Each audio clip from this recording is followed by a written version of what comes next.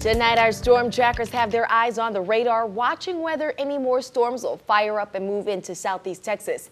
Now, some areas north of the Triangle have seen a lot of rain. Yeah, they even had a tornado warning earlier. We were on the air with you before 8 o'clock tonight. The rest of us still waiting. Chief Meteorologist Patrick Vaughn. I think I just heard some thunder here in Beaumont. Yeah, we got one little cell coming in from Winnie, as you can see, into Beaumont right now. Also some showers, some thunder showers in through central sections of Jasper, Newton counties, back over to near Kirbyville. That's what we're watching right now. Nothing severe. The tornado watch has expired. That's the good news. However, still watching. It's complex, a little cluster of showers and storms. They are moving to the east, but if you look at the shower activity over our area, they're moving northeast. Activity over the Gulf moving towards the northeast. So what I'm thinking is that these are going to head towards maybe Brazosport, Galveston, and then begin turning off towards the northeast. Why do I think that? Futurecast dead on right now. Look what it does. Now, not as severe, is not as strong as what we saw up in the lakes area, but we do see some scattered showers and thunderstorms in the Triangle coming up around midnight, 1 o'clock in the morning. We'll see if this pans out. Considerable uncertainty exists. We've reduced our rain chances. Rain cooled 63 in Jasper and Woodville, 67 into Silsbee, and currently in the mid-70s here in the Triangle. Very warm out there. Think we'll drop to near 70 in the Triangle with abundant cloud cover, but the rains will be out of here by morning and will begin to gradually clear as the morning wears on. A beautiful warm afternoon scheduled, and more on that weekend forecast shortly on 12 News. And be sure to sign up for severe weather alerts inside of the 12 News Now app. And while you're there, you can track the storms using our live interactive radar. A breaking news alert now. A deadly crash has closed the northbound lanes of Cardinal Drive near MLK. It happened around 7 tonight, and at last check, that road remains closed. Police have rerouted traffic, so you'll want to avoid the area. Say if you're coming from Mid-County into Beaumont tonight. Officers have not said how many vehicles were involved. Again, Cardinal Drive northbound closed near MLK following a deadly crash. Tonight, Beaumont police and candidates running for city council and mayor want answers. They say someone intentionally targeted the campaign tents of black candidates. You see the damage there. On Monday, everything was all good. Campaign workers showed up to find this damage today. Police are investigating the incident and looking at nearby surveillance cameras. Our Jordan James caught up with the candidates who were targeted. They tell him this is unacceptable. He's live tonight at 10. Jordan, while the damage has been cleared up at Rogers Park, these candidates say they will not allow this minor setback to define them or their campaigns. At polling locations, most of the chatter revolves around voting. But it's what happened outside that has many people talking. It's unfortunate and unacceptable what happened at Rogers Park. Broken tents, damaged signs, and busted cinder blocks is what a few candidates running for Beaumont mayor and council discovered Friday morning after they arrived at their campaign zone. I've just looked at the situation, and I am going to take my incident and use it as if it's a lemon, and I'm just going to turn it into lemonade. Early indications are that only black candidates' property was vandalized, including Ward 2 candidate Miles Haynes, who believes this was a distraction. Tent doesn't stop us, and signs don't vote, but people do. And there are people still watching this, and they can come out and vote. And we're not going to be distracted by this activity that happened this morning or the drama. Beaumont police are investigating and are checking nearby surveillance cameras for leads. In the meantime, mayoral candidate LaShawn Proctor says it's time for everyone to unite. Everybody has an opinion. Everyone has feelings.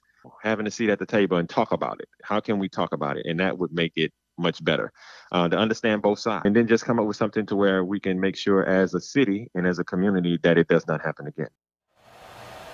So far, police don't have a motive. If you know anything about the vandalism at Rogers Park, you're advised to contact Beaumont Police or Crime Stoppers at 833-TIPS. Reporting here live in Beaumont, Jordan James, 12 News. Developing tonight at 10, we're learning more about the two men who died when a crane fell onto their pickup truck on I-10. The freak accident has investigators puzzled. They say part of a crane dislodged and came crashing onto their truck. The victims were Safraz Karawadia and Altaf Kasawadia. The two are brothers, both from Friendswood, which is a suburb of Houston, but they own businesses here in Southeast Texas. Our sister station in Houston reached out to the family, but they were too emotional to talk right now.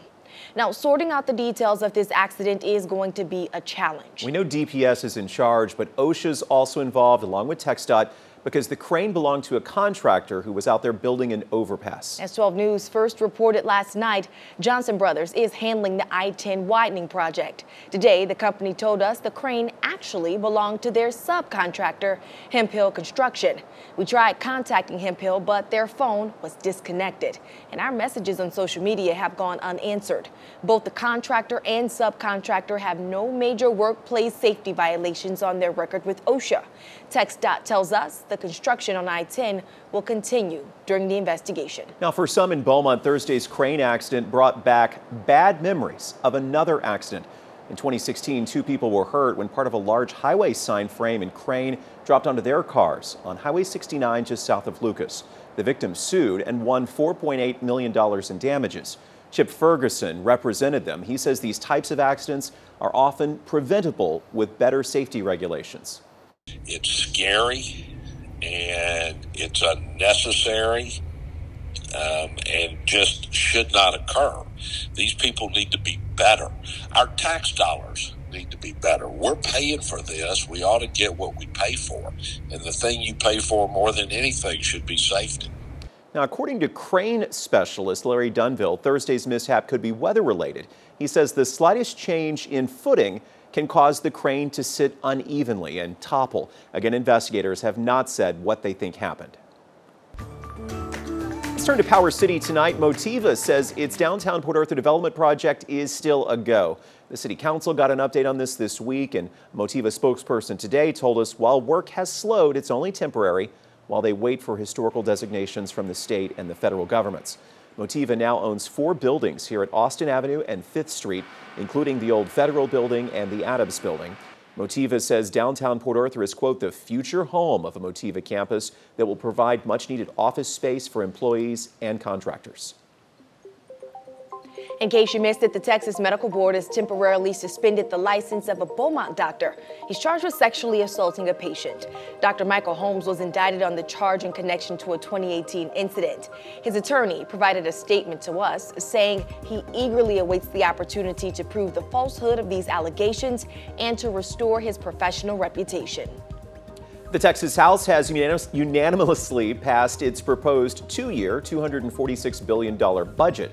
Health and Human Services facing the steepest of cuts, an $8.5 billion hole, a 9% decrease over the last budget. Higher education also faces a $3.5 billion cut, and Natural Resources is looking at a 31% cut to the tune of $3.4 billion. House Speaker Dade Phelan said, quote, this budget provides a sound framework to address Texas's growing needs while also maintaining the legislature's commitments.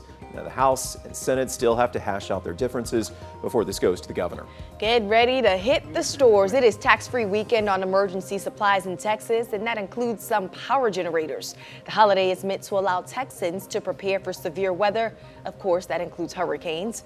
The holiday starts at 12:01 Saturday and ends at midnight on Monday.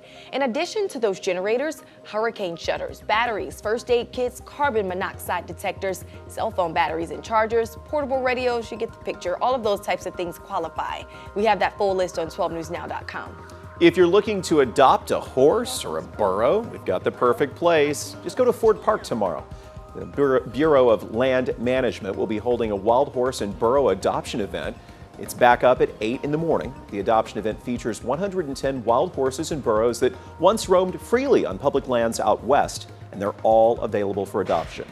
There's a lot of responsibility, lots and lots of patience, a lot of patience. Because it's not something you can just, you get him today and you're going to go ride him tomorrow, because that's like not at all. It's going to take a course of a couple of months, to get him to where it's calm, cool, everything's going correctly.